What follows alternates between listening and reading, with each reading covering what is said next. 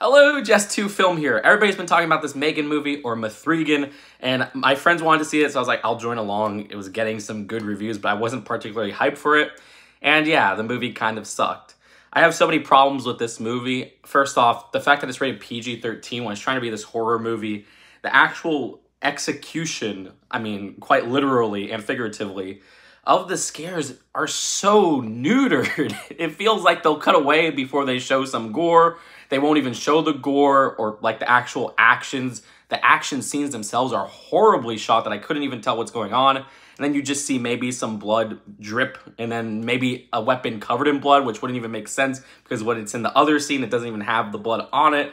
It's so lame, it scares. So that's one thing. And I mean, it's not impossible for a PG-13 horror movie to be good. I mean, Drag Me to Hell is PG-13, and I really like that movie. And second thing is, the characters suck. These are just stock characters.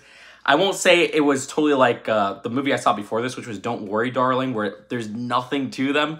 But there's so little to them and not really any interesting commentary on what they're doing with these characters. And the performances are pretty lackluster to just straight up awful. Like the child performance leading this is just terrible. It's a terrible role. You can't get any emotion out of that. So the film tries to play it up for some laughs randomly. And the film is trying to take a horror comedy stance in some scenes, but then takes itself too seriously with some of its emotional stuff. And the emotional stuff doesn't work because the actors suck and the writing sucks. So it's like... And I mean, James Wan apparently is one of the writers of this film. I mean, I didn't like Malignant either, but I do love that original Saw movie, so I don't know. But this was really, really lame. The most notable things for me are a recreation in its opening scene of a commercial. I don't want to say, I mean, I guess saying that is actually kind of something, but I will say, like, they did everything very good in that commercial, except, like, they name-dropped YouTube, and I'm like, a commercial wouldn't do that. But everything else was like, okay, I'll give it props. Then it's followed by this horrible, horrible intro scene where everything that is, like, the area around it looks green-screened as heck.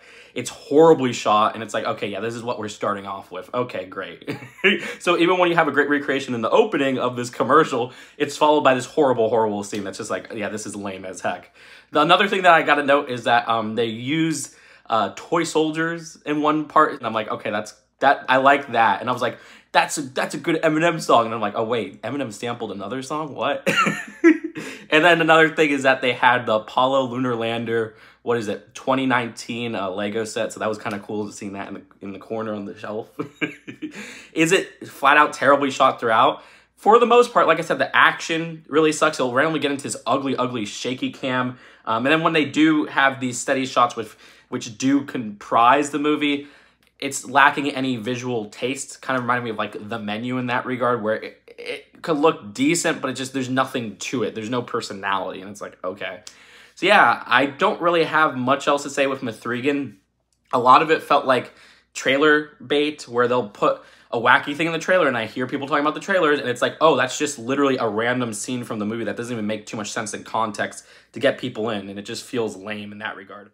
I will say, though, as held back as this film feels for the most part, they actually had the guts to kill a kid in one scene. I was like, okay. I mean, the kill could have been a lot more interesting just by what preceded it, and the kill was a bit of a convenience, but, you know, some movies don't do that, and they hold back, and I'm like, I'm amazed they did that in this PG-13 movie. Some people said that there's like an R-rated cut coming out on like streaming or something. I don't know. I'm not going to check that out. They should have put that as the actual thing they put in the movies. It feels like they just went the cheap way, as in, oh, we can make more money, so let's not even put too much effort into the actual gore or horror itself, because we might scare away the kiddies, and here's some silly stuff in the trailer that doesn't really play too much into the overall, I guess, composition of the movie. So yeah, 3 out of 10. This was awful. This was awful. Bad movie. Sorry. And if you liked M3GAN, that's totally okay, because everybody has their own movie opinions, you know? And at the end of the day, we're talking about a movie. It's not like the most important thing in the world, you know?